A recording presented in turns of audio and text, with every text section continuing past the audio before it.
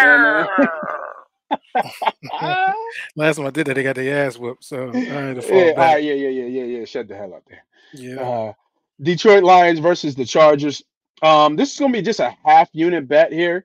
I just talked about how Tampa Bay is the second worst team against the pass. Guess who's the first? The Chargers. LA Chargers are the worst team in the league against the pass. And guess what Detroit does well? They throw the ball. So I like the over here of over 48.5. I like it. This is a half unit bet because I think there's some value here. I think there's gonna be some points scored in this game. I do lean and I do like the Detroit Lions in this game. We've seen it against the Rams and we've seen it against the Chargers. That fan base, the fans that are there is a 50-50 split. Detroit is going to feel right at home playing in the Chargers in LA. There's going to be a lot of Detroit fans there.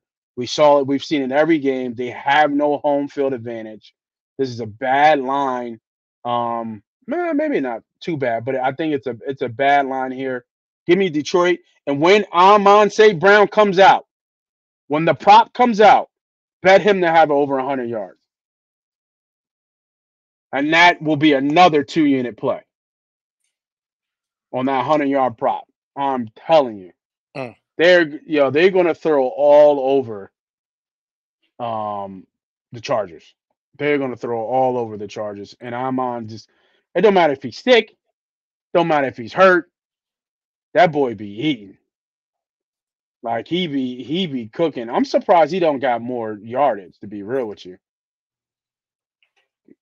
he's got he's had three.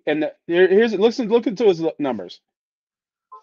He's had 108, 102, 124, 56, 102, 102, and 71.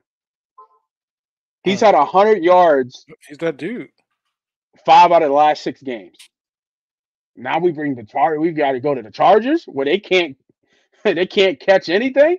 Can't catch a cold. Come on, man. Come on, man. I like that. Yo, So one thing about the Chargers, though, they have gotten better over the past few weeks defensively. So just be mindful of that. Um, like I said, I think they're still weak defensively, but I think they've gotten stronger as a unit.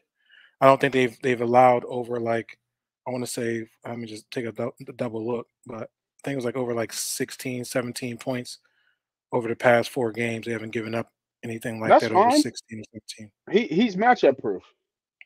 That I mean, this tells me that out of how many games they played, Yeah, 8. so 6, 13, 17, 17, 17. One, That's over the two, three, last four. 5 weeks. So they have tightened up. Out of Um, 7 games, he hasn't gotten over 100 yards too. Well, I He's like that matchup play. I proof. think I think he's his guy. I think Amon St. Brown is his guy. I'm just saying Yeah. that they Are you have talking gotten about? Are better. you talking about the over? Yeah. I'm talking about the Yeah. Okay. defense itself, Yeah. right? They played the Cowboys, held the Cowboys Okay. what 20. Chiefs did go crazy on them, 31 points, but then they held the Bears at 13, just a 6, which as they should. But I Yeah. I mean, mean, I like Detroit straight up to be honest they with you. should go. They should go crazy. Yeah. I think, and then coming off a bye too, right? They're Mhm. coming off their bye. They got a little healthy. Montgomery's back.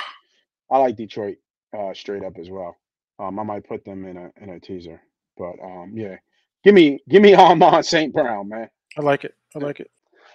If you're seeing this video right now, that means you made it to the end. So congratulations. You are now almost officially part of the money team. MoneyPot. How do you become a part of the money team? If you're new to the channel, you have to hit the subscribe button.